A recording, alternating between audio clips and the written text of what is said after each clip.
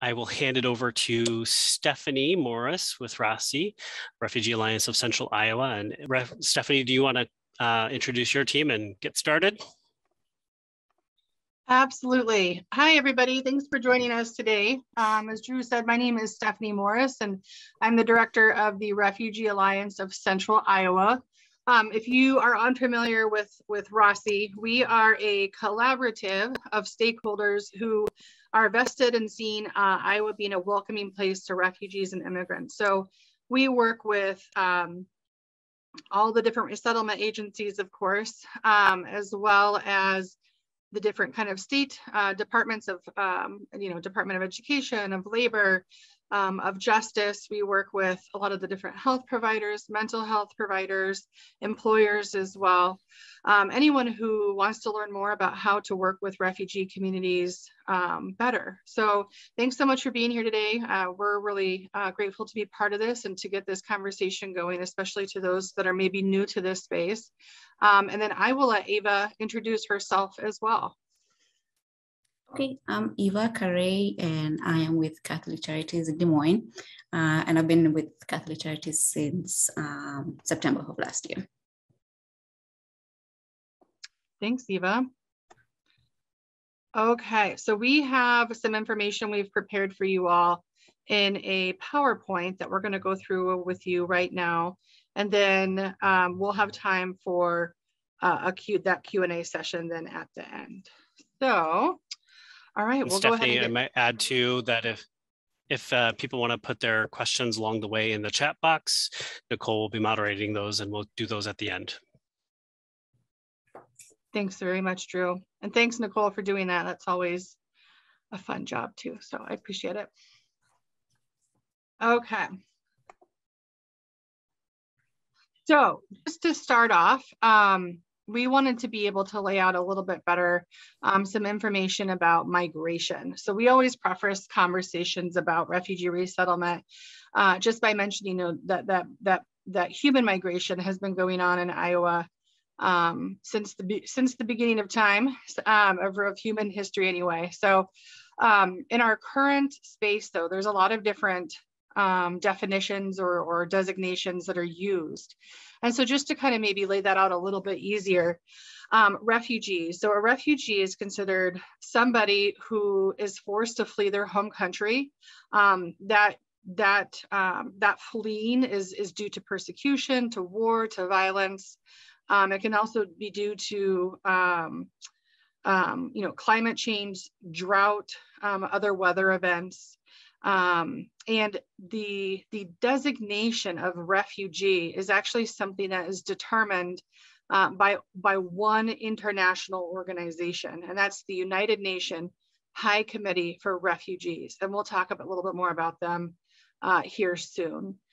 The second term that we wanted to share with you is an asylum, or an asylum seeker, or an asylee.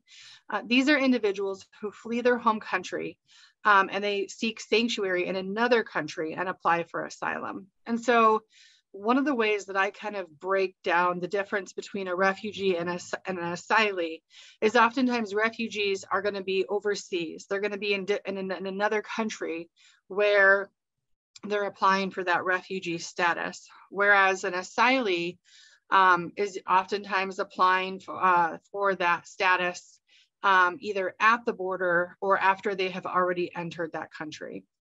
And then immigrant. An immigrant is a foreign-born individual who will voluntarily leave their country of origin and has been admitted to reside permanently in another country. And then, of course, we have our special immigrant visas, which are designated for people who help the United States military, such as Iraq and Afghanistan most recently. And due to that affiliation, they're not safe to stay in their home country. So a lot of times our SIV recipients will come through refugee resettlement agencies like refugees. But that is a kind of a separate, again, designation. So just these words are used so often that we will be sending out an additional hiring guide and some other resources after today's webinar that will be able to further break down the definitions and the kind of hiring regulations and information around this as well. All right, so I'm going to go ahead and go to the next slide. Eva, and I did see that Laura, I'm going to just pause really quick. Laura was able to join us this afternoon as well. Laura, are you able to unmute yourself and introduce yourself?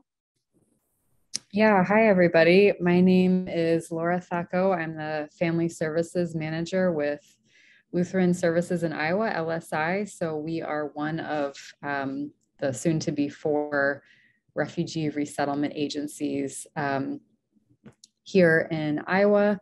And then we have a Des Moines office, and then we have an office in Sioux City that opened this past year as well, that is also doing initial resettlement and refugee services. Thanks, Laura. Thanks for being here. Okay, so then I'm going to turn the next slide over to Ava, and then we'll just rotate from there. Okay. I kind of did something in that lost. Okay, here it is. Okay. So there are 89.3 million forcibly displaced people, and around half of those that are displaced are actually children. Of the 89.3 million, 27.1 million have obtained refugee status through the UNHCR, and then 4.6 million are actually asylees.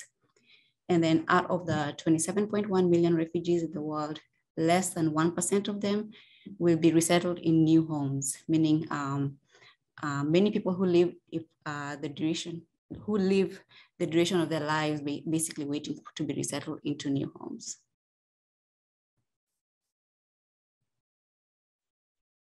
Laura, are you able to unmute and do this one? Okay. Sure. So how does refugee resettlement work? So there is kind of a pipeline from overseas for new arrivals. And so the United Nations, UNHCR, they are the ones that actually give the refugee status to an individual. So once they flee their country of origin and they've crossed over country border, they'll apply to UNHCR for refugee status. And then UNHCR will provide what is supposed to be temporary shelter, although it can, in reality, folks can be in a refugee camp for decades or even their whole lives. And so these temporary shelters can, turn into more like small cities, actually. But they have a food allowance and kind of the basic necessities provided for them. Ideally, the first best option is that the conflict in their country of origin will end and they're able to return home. So obviously nobody wants to have to leave their home country. And so we can see, like with Ukraine right now, for example, I think there's a little bit of a wait and see of is the situation going to be able to be resolved so that Ukrainian refugees don't need to permanently be resettled somewhere else. The second best option is that they would be able to integrate meaningfully into the country that they've fled to. But if that's not possible, then kind of the third and last option is resettlement in a third country, such as the United States. And the average wait time right now in a refugee camp is over 15 years. So again, a situation that is supposed to be temporary can often stretch into decades, unfortunately. And we have a lot of people that have arrived through the refugee resettlement program who have spent 10, 20 years in camps waiting. How does refugee resettlement work kind of continued here? So many refugees don't have access to education or paid work opportunities while they're waiting in camps. More than 2/3 of all displaced people worldwide actually come from a very small group of countries. 5 are listed here. So that's Syria, Venezuela, Afghanistan, South Sudan, and Myanmar, which is known as Burma. And this, just as a heads up, so this data does not include the UNHCR data currently that we have, does not include Ukraine in terms of the specific where people are coming from, where they're being temporarily housed. So again, the top 5 host countries: Turkey, Colombia, Pakistan, Uganda, Germany. That does not include those that have fled Ukraine. And I would also say too, our refugee camps oftentimes are, also very vulnerable to other things. We had a fire in Bangladesh last year that affected a really large Rohingya camp. We've had a civil unrest, civil war happening in the Tigray region of Ethiopia, and thousands have lost their lives just last year alone around the world in these refugee camps, just due to a lot of the vulnerability that people are subjected to. Ava, are you able to do this one? Yes. Okay. In August of last year, the Afghan government fell to the Taliban forces. So that means 300,000 plus civilians were at risk of retaliation from the support, with 123,000 civilians airlifted out of Afghanistan into the US.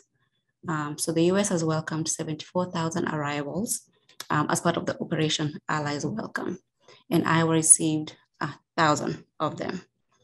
Afghan arrivals through the Operation Allies Welcome program will be, they will hold the SIV or humanitarian parolee visa status.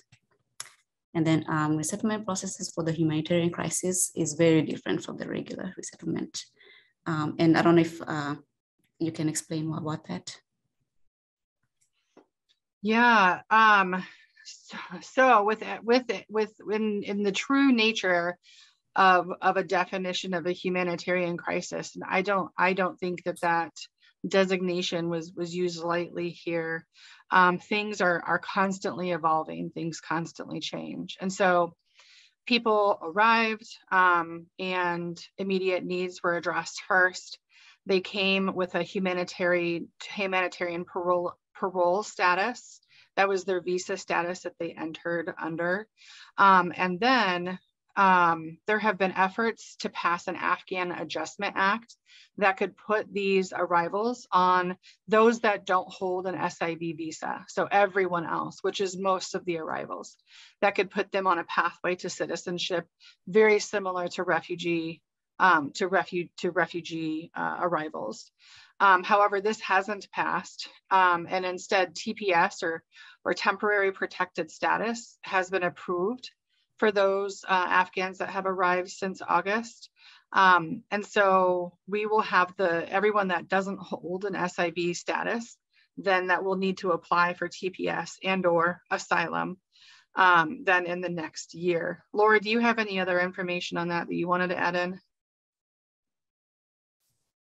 Yeah, I mean, it's just been a huge challenge with the Afghan program because of the way that the evacuation was carried out and kind of the lack of planning around that. And so we brought, all these folks here to the US, obviously in a pretty compressed time frame, and without really a plan for them of legally, how they would be able to stay here. So there was security screening that took place on the military safe haven bases that they first arrived to, but no clear pathway to any kind of permanent legal status like we've done for other groups in the past, like Bosnians and people, Vietnamese.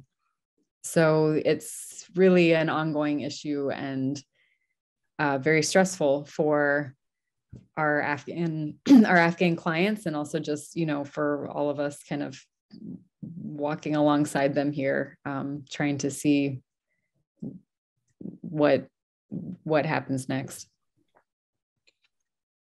And another thing I would add in with TPS, we do have other communities that have been recipients of temporary protected status in the past, whose TPS status at just kind of at any time could be changed. And they,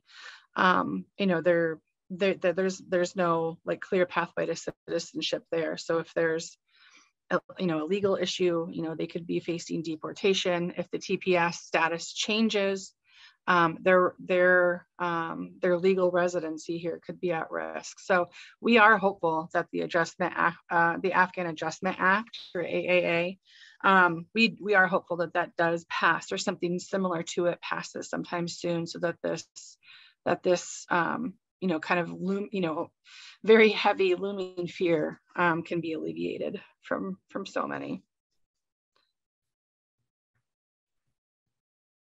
Okay. Laura, I think you were up next. So a little more about the humanitarian crisis in Ukraine, and I'm sure we've all been pretty aware of this as it's unfolded since August, really, I guess. So UNHCR is now estimating that close to 13 million people have been displaced.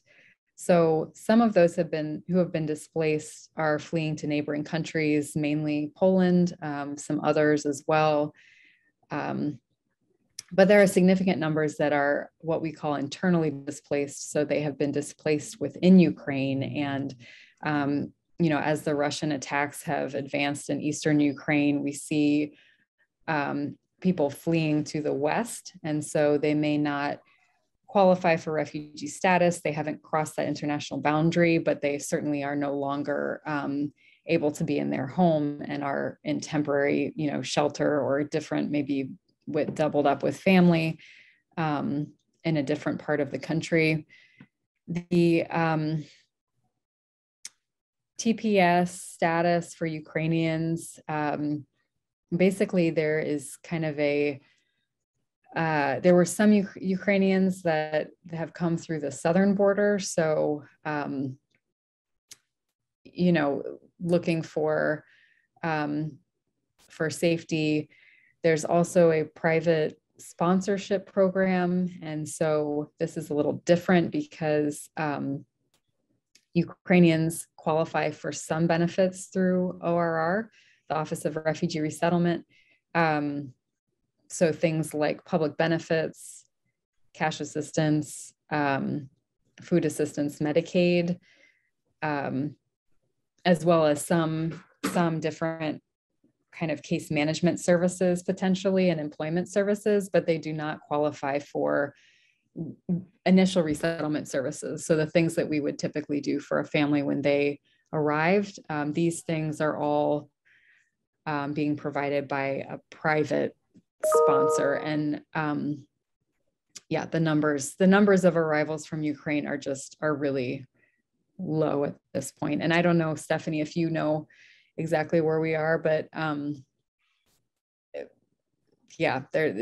arrival numbers are very low kind of across the country. We have had some calls about it, but not in the numbers that you would kind of hope to see. Yeah, I think the reports I've heard from the State Bureau of Refugee Services have been very, very like just kind of family, like a family here and there. And the reports coming like just nationally, you have to go through an I-130 sponsorship application, and that can be an intense process. So we've definitely heard a lot of both individuals and from organizations kind of around the country that process can be very cumbersome to be able to get through. So yeah, we don't see, I haven't heard of a expectation of having a large influx, but I think that the plan is that most people expect kind of like that slow trickle to potentially continue for a little bit. But with Ukraine as well, I think again, the expectation is that even for those that do arrive through sponsorships, they're going to be here for up to 2 years with the plan in place right now is that they would return home after. So different than refugee resettlement, where people resettle to stay in Iowa and the United States permanently. Okay. So just historically, the United States has resettled around 100,000 people every year. So this is what's called a presidential determination. The PD is determined by the president annually after consultation with Congress. We usually get that kind of in the fall. And so then that's just the maximum number of people that will be allowed into the country every year. So there's 9 agencies across the entire country that resettle refugees through the Refugee Resettlement Program in the United States. And they work with the Federal Office of Refugee Resettlement, or ORR. So the ORR works with UNHCR to determine who comes here. The majority of people that come into the United States are considered family tie cases. So my mom, I'm going to bring her here, or my brother, and then he might bring his kids later. They're not just being, randomly assigned to different places. It's usually family ties.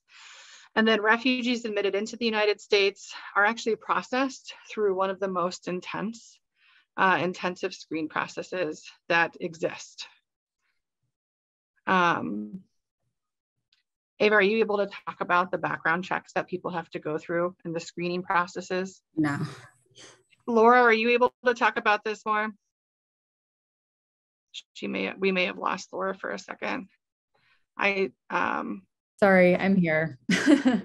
Yeah, the screening process, sure. So, I think in Iowa, there is kind of more of an understanding that refugees do have legal status. They have been thoroughly vetted, prior to arrival in the US. Again, with the Afghan program, it's worked a little differently. Instead of being screened prior to arrival, they were screened after the evacuation on the US military bases, after they were already here. But refugees are the most highly vetted group of immigrants coming into the United States. And so this is just showing a list of all of the different federal agencies that are involved with all of those biographic screenings that they go through, including in-person interviews and a whole host of things. So, and that can take years. Yeah, and everything has to line up exactly right before they're cleared to come here. And so they have their background checks and security clearances, screenings, but then they also have like medical screening. And so all of these things have to happen within a certain period of time so that they're actually cleared for departure to get on the plane and come to the United States. And as you can imagine, if you spend 20 years waiting to come somewhere, things happen. So if you get married or if you have babies, that can obviously change the whole process too and take even longer. Ava, would you be able to take this one? Yes. Do we want to take, are we waiting for questions until the end, or do we want to? At the end, yep. At the end, okay. Sorry, go ahead. Okay. After the fall of Saigon in 1975, Governor Ray convinced the President Ford to accept 3,500 refugees to be relocated into Iowa and to keep these families together. So in 1979, the governor continued to, with the Iowa Global Humanitarian Leadership, by asking them to bring 1,500 Vietnamese who were fleeing from Vietnam. Governor Ray went on to create Iowa Shares program, sending vital food, supplies, and medicine to people who were starving in Cambodia. And then also his advocacy to bring refugees into Iowa began what has been a long legacy of humanitarian leadership around the world. So over 40,000 people have been resettled in Iowa since 1975.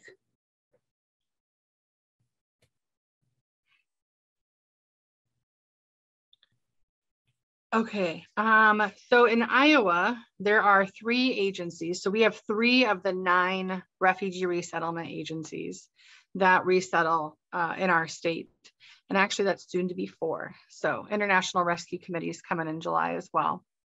So Catholic Charities resettles, their national partner is called USCCB, and Catholic Charities, that's Ava, her office is located here in Des Moines. And there's some additional information about each agency that we're going to get to here in just a minute that they can talk more about their programs. Lutheran Services in Iowa, their national partner is LIRS. So they resettle in Sioux City and in Des Moines. And then in Council Bluffs, they have an affiliate through Lutheran Family Services of Nebraska. And then USCRI, which is the United States Committee for Refugees and Immigrants. So USCRI is not like a federal department of the federal government. It's a national nonprofit. So USCRI, and their national agency is themselves, it's USCRI. So they have a Des Moines field office. And they also have a partnership with Catherine McCauley Center in Cedar Rapids as well. The Bureau of Refugee Services is the state agency that bridges kind of the national resettlement efforts throughout the state with the different offices and agencies here.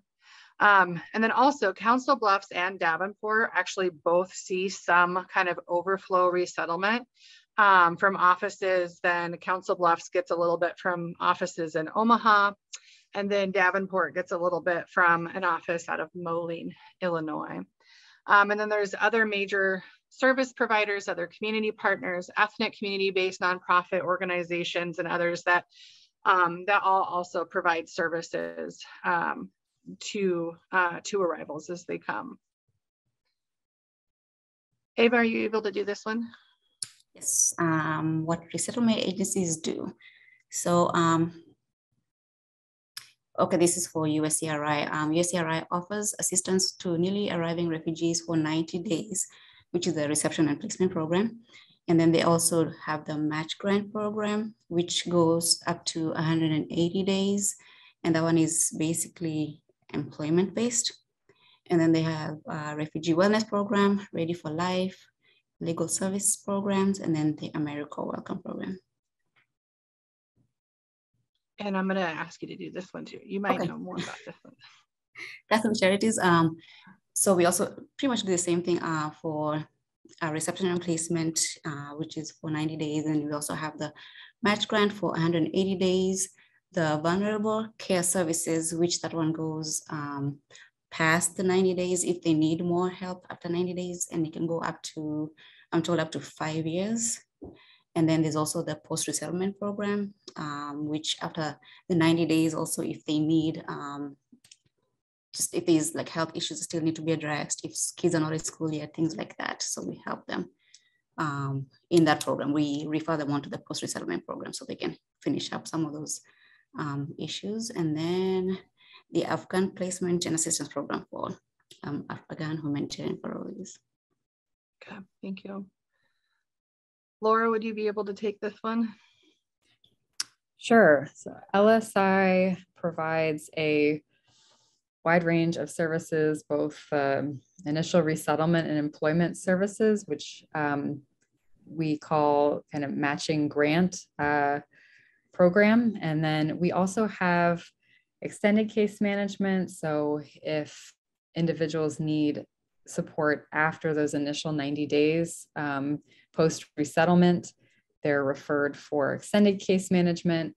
We have a wellness program that can provide culturally and linguistically appropriate therapy services. And then we have a range of economic development, small business programs, asset building. Some of this, you know, with the initial placements for employment, there's an educational component around work readiness and kind of US workplace culture. We also help with developing resumes, any other kinds of supports that they may need, onboarding for employment, interpretation, you know, to a limited extent, but, you know, different ways that we can support their transition into employment. And we also have, so like an IDA, individual development account program. So families can save towards buying a car, buying a home, towards their education, and then that's matched, as well as farming, so global greens, which for refugees who maybe were working in agriculture before, they can develop that actually as a business as well. And I'd add in childcare training, in-home childcare training. They have a great program, and Catherine McCauley talks in the next slide. It talks a little bit about it a little bit more, but I will absolutely plug this Saturday, every Saturday during growing season, the Global Greens farmers have a market every Saturday morning at LSI at 3200 University Avenue. Also, this program was part of World Refugee Day, which is June 20th, and that's a date that was designated by the UNHCR and is observed internationally as a date to just recognize and honor the journeys that people take in order to come to call Iowa home, but also the ways that they make our state and communities better for everybody. And if you're interested in learning more about that program, one of our last events, one of the last like culturally celebratory events, we'll have performances from quite a few different communities at the farmers market this Saturday from 9 to 11. So I'm going to just go ahead and shamelessly plug that in here too, if people are interested in coming to participate and celebrate with us. And then Laura, would you mind taking the Catherine McCauley slide too? Sure. So the Catherine McCauley Center is located in Eastern Iowa, so Cedar Rapids. As we mentioned, they are affiliated with USCRI nationally, and so they are able to provide initial resettlement services in Eastern Iowa. They also have resource navigation to help individuals navigate everything available in that part of the state, and healthcare navigation for refugees who arrive with significant medical conditions. So, you know, learning how to access services, which can be complicated enough for those of us who were born here, and, you know, certainly difficult for anyone new to the country to figure out how that works. They have an extended case management program as well. So for those individuals who need help after the initial 90 days, and I see we've got a question about that we'll get back to later, as well as the childcare business development that is similar program to what LSI is doing, employment services, which is again, matching grant. It's called matching grant program, and life program, which is for refugee youth. So after school and summer program for middle and high school age refugee youth. Okay, so what happens when people arrive to the United States, which is a whole other conversation about how this process works, and it's great to understand. So obviously with our humanitarian crises, I would also just preface this too by stating that you know, obviously with what happens in a crisis situation looks a little bit different than what happens during regular refugee resettlement. And so what this talks about is regular refugee resettlement. So typically resettlement agencies are given quite a bit advance notice in terms of when they're going to be receiving an individual or a family. So they'll have a lot of things ready ahead of time, like their home. They'll have it set up and ready for them to go with some basic necessities. So resettlement agencies will greet families at the airport and actually take them to their homes that they have set up. Refugees received kind of that direct assistance for 90 days after they arrive.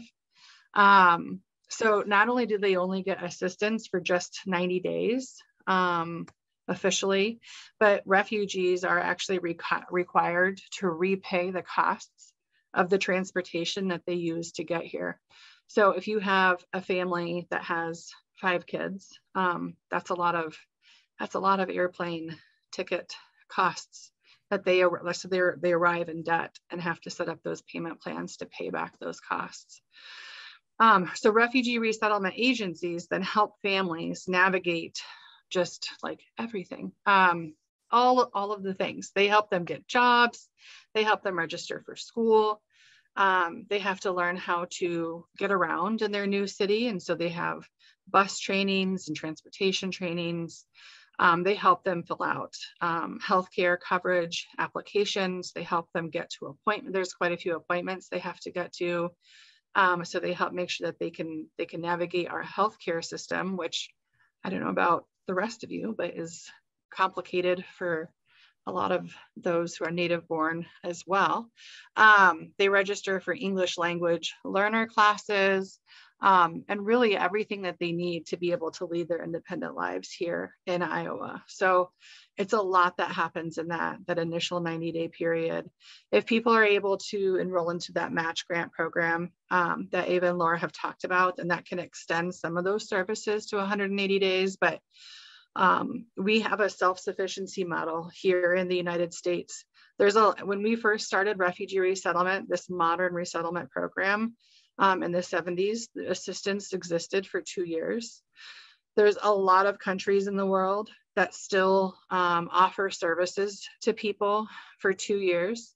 I think, I don't want to speak obviously for other people, but it is my impression that most people that work in refugee resettlement would be very strong advocates to being able to expand the amount of time that they're able to provide services to people. But yeah, our resettlement agencies, I mean, they work miracles every day and carry a lot of responsibility on their shoulders, and they work so hard and they accomplish so much that you'll never see on social media or really hear about, but what they do is pretty incredible. So Ava, would you be able to take this one? Okay. How refugees make Iowa better. They fill a lot of hard jobs throughout, like manufacturing jobs, food production, healthcare, and also food service. In a lot of like the working conditions are either very, very cold or extremely, extremely hot. Refugees and immigrants make up a large number of essential workers within the food production and manufacturing, and have helped also Iowa during the COVID-19 pandemic. In 2018, refugees and immigrants paid $859 million in federal taxes. Just a second. 529 in state, and also held an additional 3.9 billion in spending power. Refugees also help revitalize small towns by bringing employees, small businesses, students, place of worship, and much more has been resettled into new communities. They also help to diversify our state and contribute to the elements that make up our state culture. Thanks, Ava. Okay, so just some contact information for the 3 resettlement agencies that we talked about.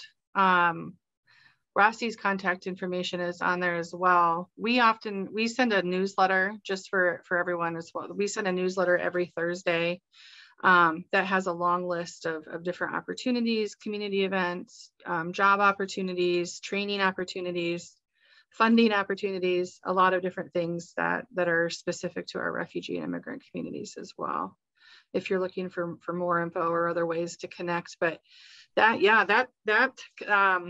concludes our presentation part of the webinar. Well, thank you, Stephanie, Ava, and Laura. I think what I want to preface before we get into the questions that were submitted in the chat is some of these will be answered in some of our future sessions for the next week and the following week after that on the 7th. I want to emphasize everyone on the call the importance of this information, because as a human being, I think there's so much more that goes beyond that resettlement, and knowing what each one of these individuals is going through, what they have to go through for the next several months to years, takes a lot of work from us in the community and you as employers who are willing to employ these individuals. And it might take an investment on your part and the community that they're moving to. So I know with rural parts of Iowa, it does literally take a village to raise and grow these individuals. And knowing what you know from the backstory or what they might need to be successful in the forward is important. So with that, I will hand it over to Nicole. She can field the questions that were in the chat. Yeah, so we do have several, and we're going to start off with Erin. She wanted to know, when we were discussing the background checks, if they are not able to bring documents like their birth certificate or driver's license, how is that handled in a background check if they don't have those documents? Laura or Ava, I'm going to let you guys answer as many questions because they are the ones that work in the resettlement agencies directly and are most definitely the experts. I'm going to defer to Laura because I don't. Yeah, I can take my supervisor would have more information on that. So yeah, so for the, again, this is kind of different for our quote unquote regular refugee population and then the Afghan program, right? So for our typical refugee populations, which, most recently has included a lot of individuals from the Democratic Republic of the Congo, as well as Burma and Sudan and, other countries. So they are doing the security screening again, it's overseas before they are cleared to come to the US. And so they actually get their refugee status through the State Department, or they're, referred to the US program through the State Department. And it includes in-person interviews. They do, biometric screenings. They do, for family reunification, there's DNA testing that happens. And yes, for some of these populations, especially if you're fleeing a conflict-affected area, you may not have some of these things, or maybe you never had them. Some of our folks, for example, if your family's coming from Burma, but you grew up in Thailand, you don't have legal status in either country. Even if you were born in Thailand, it's not like the US where you automatically get citizenship. And so all you have is that kind of refugee status, refugee card. But there's a whole host of background checks. I'm sure you can go online and find out more kind of specifically about that if you're interested. For the Afghan arrivals, this is a very challenging issue right now. Obviously, everyone who was airlifted out of Afghanistan, they either had direct connections to the military. A lot of them, served with the U.S. military. That's how they were able to get out. Or they were parts of other persecuted groups like women's rights activists or, the press. And so, or just kind of other minority groups. And so their screening happened once they came to the US. And it's hard now because many of them, when they fled, they actually destroyed a lot of their documentation in order to get through those Taliban checkpoints. And so now making their case, if they do have to go for asylum, that becomes very difficult. So it kind of depends on where they're coming from.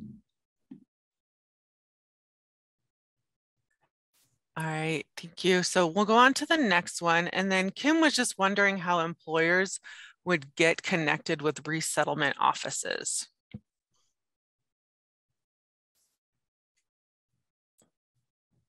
I would say they can go to our website and these contact information. For us, it would be my supervisor, Kellen Ankers. But you can call the main line and you would get connected to the refugee program.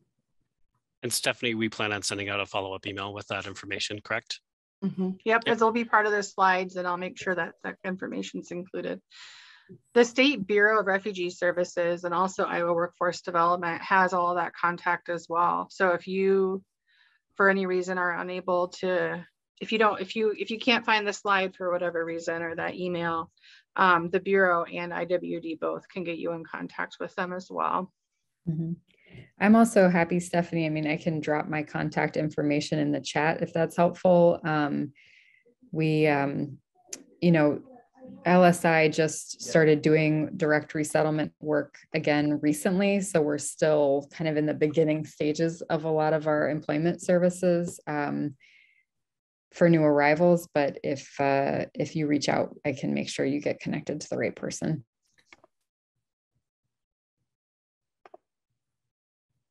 All right, and then let's see, Erin was wondering, how often do people need support after the 90 days? And does that 90 days start once they're in Iowa or once they are in the US?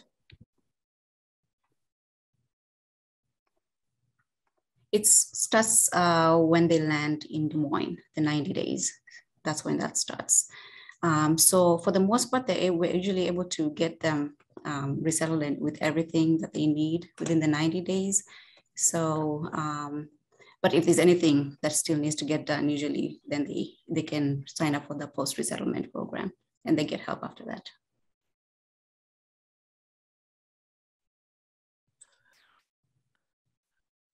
And let's see, Anita was asking if someone resettles in Des Moines but finds a job elsewhere in Iowa, do they lose those financial or support for the resettlement offices? How does that work if they have to transfer or move somewhere else?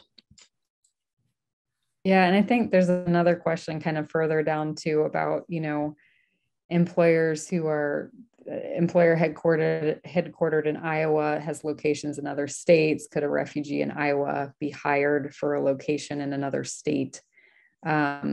So refugees, once they arrive to the US, they are free to move wherever they would like to go. Obviously, it gets a little complicated if they leave their initial site of resettlement before some of these core services are provided. So, for example, applying for their, you know, Social Security card, you know, there are different things that become more complicated. Also, just financially, there is a per capita amount that we receive from the federal government to aid in resettlement, help to pay for things like housing, groceries, until they start working. And so if they move within the state or out of state, you know, if it's very quickly, there's, you know, we can do kind of post-arrival transfers sometimes to another resettlement agency to provide services, but there may not be that, you know, the financial piece might not be there as much. Otherwise, you know, some of those extended case management services that are available, if you have, and I mean, we've seen this like in Sioux City, for example, you know, the Tyson plant in South Sioux City in Nebraska, they have had a lot of folks, you know, move there for employment after being resettled to other parts of the state, like central Iowa. And, you know, if there are employees that are really struggling and they came as refugees, you could certainly reach out and see if there's a resettlement agency there. There might be extended case management services or other programs available, but it may not be, you know, as much as what they had available in their initial resettlement site. All right, thank you for that one, Laura.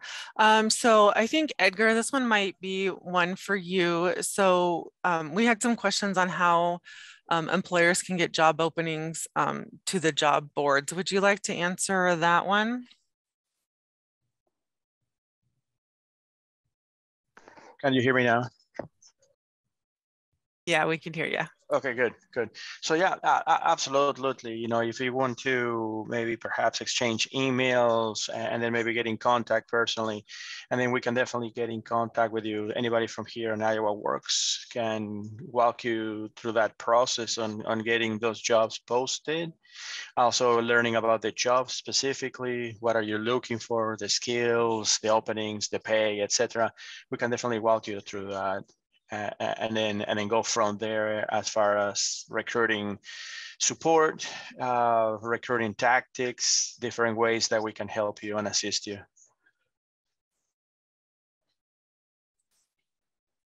Thank you so much, Edgar.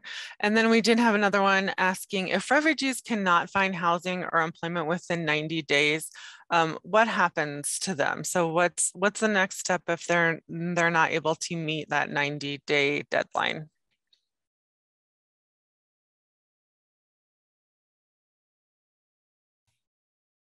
For us, we refer them on to the post-resettlement program to help them with housing, employment, and also anything else that they would need, like hospital appointments, transportation, daycare, school registrations, and things like that. And housing is usually set up before they even arrive, again, for our RNP resettlement, refugee resettlement program.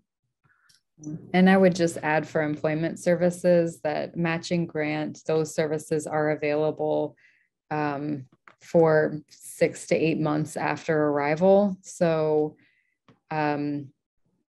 usually those first 90 days are heavily focused on getting all their documentation and getting the kids in school and those sorts of things, getting all their health appointments taken care of. And then they're referred for employment services. And those can extend quite a bit longer.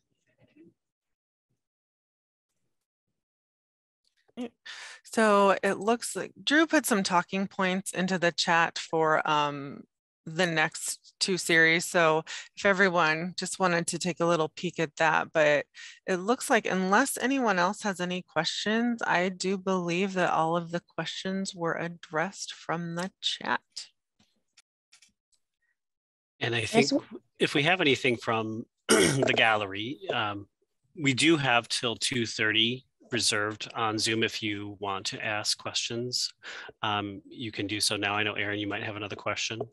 Yeah, no, I just wanted to kind of add that. So for the next series, the questions that Drew posted, those are going to be answered by employers in Iowa who have successfully employed refugees. So it sounds like a lot of the employers on today are very curious and are very interested and eager to support, which is amazing. And so some of those questions that people are having of, you know, how do you start? How do you do this? Are going to be addressed on next Thursday. And we're going to have a panelist of employers and community representatives who have had success in their efforts.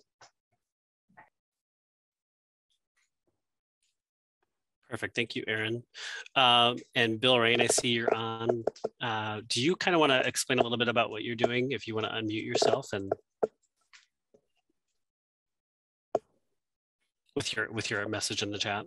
Yes, well, yes, unmute myself. You don't know. You only have 40 minutes, right? So, so no, it's, yeah, I started an organization called Job Rides, a 501c3. And we have been able to provide rides to refugees after the 90 days have been up for their free ride to work, if you will, with manufacturing and with some other firms. And it's been working. There's been a couple of firms now. We are up to 52 refugees, and we get, you know, a few here and there. Since then, and now we've been doing it long enough that we have refugees giving us a call and saying, hey, we're looking at purchasing a home, or we're looking at moving. Can we still get a ride from Job Rides? And so now we're working on that, where, you know, where we can pick them up and how far off the path that they may be.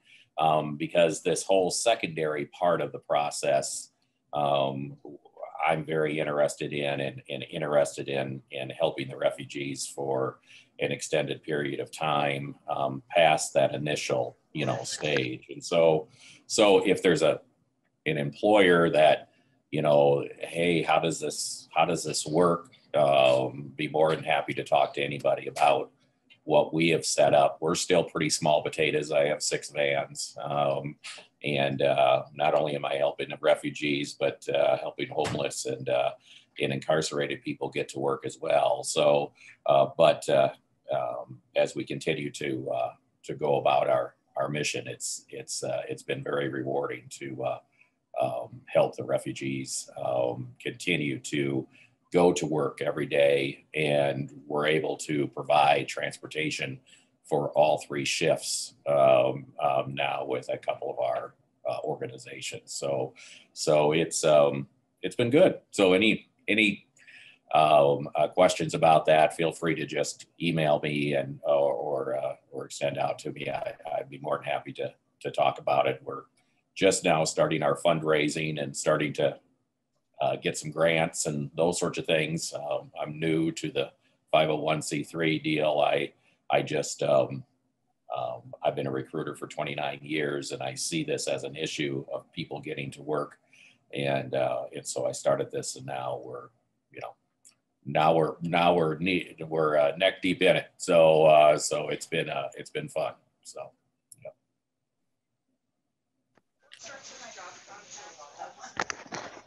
Bill, if I may, it's great work that you're doing. You have a great intention, and it sounds like it's working.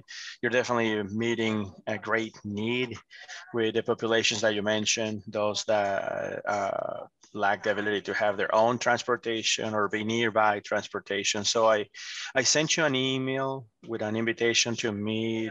I think it will be great for us to meet and explore collaboration opportunities. There's a great deal that we can talk to you. So I look forward to hear from you. Yeah, you bet. No, I look forward to it as well. And like I said, I know enough to be dangerous at this point. So any guidance that people can provide for me would be greatly appreciated as well. I look forward to this series and learning more. Although we are learning quite a bit just in the vans themselves, talking to people about their journeys over to the United States. It's been very interesting for not only myself, but my other van drivers. And I've been invited now to 2 picnics of over 50 refugees where I am. It's been neat. So anyway, as much as we can. Good. I like the word you use, being dangerous, because sometimes that's what it's gonna take. It's gonna take somebody willing to jump. So good. Yeah, definitely willing to meet. Thank you. Yep. So I'm going to jump in here just to let everyone know it is 2 o'clock now. So that was kind of our official ending time. But like Drew said, we are going to stay on here for a little bit. So if anyone does want to stay on, Bill and Edgar, it was requested in the chat that you put your contact information. So if you are comfortable doing that in the chat, I think many people would appreciate it. So we'll just kind of hang out here if anyone wants to stay on and chat some more. You bet. No problem.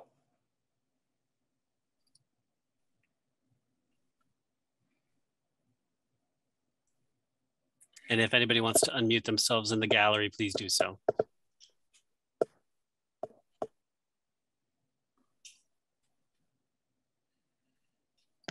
Bill, can you hear me? Yes, I sure can. Okay, good. So listen, are you currently covering central Iowa, like Des Moines precisely? Yeah, Des Moines area. We are, with our 6 vans now, it gets interesting because everybody wants people to start at 7 in the morning. Well, if everybody starts at 7 in the morning, you run out of van space pretty quick. And so it's been neat. Like with one of our clients, we thought they wanted to start at 7:30, but all the refugees want to start at 6 in the morning. Once we found that out, it actually worked so much better for us, because then we can provide 3 vans for 6 in the morning pickups, much easier than 3 vans for 7 in the morning pickups or 7:30 in the morning pickups. So just in communicating with both the refugees and the businesses, and finding out how flexible manufacturers can be with both start times and end times, especially as we keep growing the service. It's an interesting quandary that we're in. My drivers in my vans are extremely busy from 5 in the morning until about 8:30 in the morning. And then there's not a lot going on after that. And then they're extremely busy from 3 in the afternoon until 7 at night.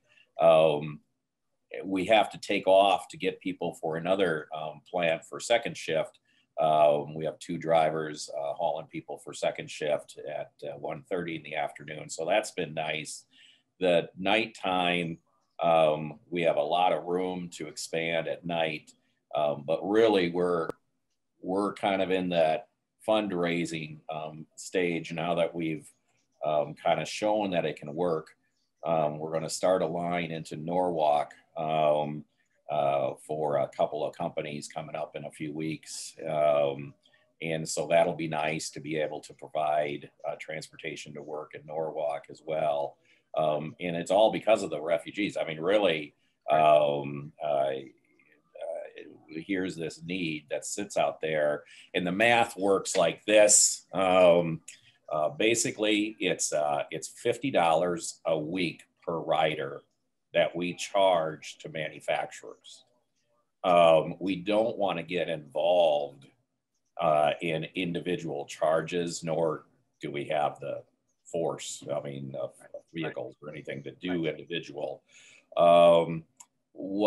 What we have found with some of our manufacturers, they'll charge $25 a week for the ride, and they'll take the other 25. They'll charge their employees. And that seems to be okay with everybody. I mean, it feels like everybody seems like that's fair. And the problem with $50 a week is it doesn't cover everything. It kind of covers the gas, and it kind of covers what I pay my drivers, which is $20 an hour. And then I don't make anything. The drivers are the only paid employees we have. But it's one of those things where we need that third phase, if you will, of another $25, and now we're really cooking with oil. So it's one of those things that we know it works, and it's been working. The refugees, my drivers, absolutely love it. They're learning so much from so many people, and they love the community aspect of it. So it's a great opportunity, because not only they have a way to go to work, right, and within the employment environment, they're learning their jobs, the culture, the language, but also within the bus alone, on the bus ride, there's so much to learn, so much to see, so much to gain from. But I think that's where getting together in conversation can be beneficial, because we can hash out ways to make everything happen. I started saying this last week, and I've been saying a lot, but it's really going to take the whole village to make the village a better village. So you have the drivers, you have the events, the funding, part of the funding is here, but maybe we're trying to find different ways to find the funding so that this doesn't go away. Mm-hmm. Quite contrary, we want it to grow. We want it to grow, and we want it to expand it. And perhaps from there, share the idea with smaller communities throughout the state so they can do the same. And it is not necessarily addressing the needs just for refugees or immigrants, for anybody that is lacking the opportunity to have transportation available. Right. So this is great. This is definitely great. And I know that I'm not just speaking for myself. There's many of us that are going to be possibly in group coming to you dangerously to talk about exploring dangerous terrain. We are. Speaking of that, there's a question too from Eric Moore. Bill, is JobRide set up to help people get to the suburbs such as Grimes and North Johnston? Or is that something you're exploring? We're going to Grimes already.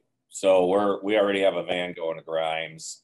We're in talks with a large employer in Grimes that seems real interested in job rides, but I don't know if it's going to become kind of a seasonal thing or if it's something that they really, that's really going to happen all the time. So, but we're already, there's a job rides van going to Grimes to a location, and that van's full. We got 11 riders. It's funny. These vans are on paper supposed to hold 12 to 13 people, but in reality, it really depends on if you're hauling the American diet or if you're hauling the Afghani diet, because it can hold about 8 Americans and about 12 Afghanis. So it's been interesting just to kind of determine who rides from where. So anyway, but I digress. It's we've been very there's a suburb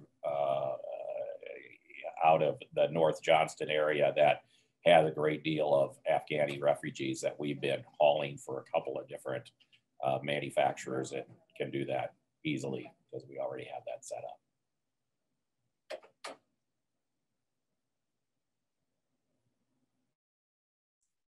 Excellent.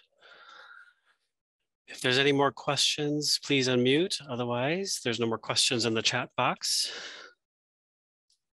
Any last chance? All right.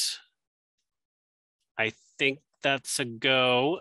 So stay tuned for our next session. Obviously, that will focus on becoming refugee friendly, and then the long-term success of employing refugees as well. So if you have any questions, obviously we will try to get this recording set up on a YouTube recorded area. And I think Stephanie will also post it on the RACI website once that's ready. Other than that, contact information is in the chat box. And if anybody has any questions, by all means, just connect with us. And I know Edgar will be very busy in the next few weeks. So, all right, everybody, have a great day and thanks for attending.